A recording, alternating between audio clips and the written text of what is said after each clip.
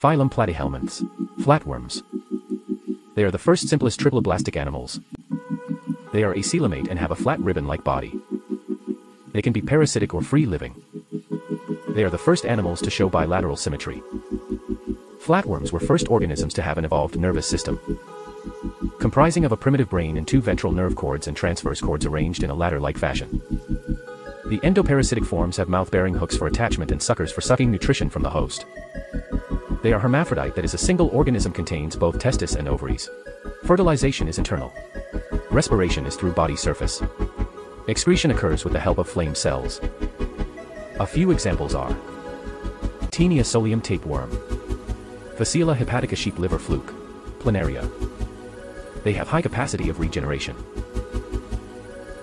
Bipalium, hammerhead worms.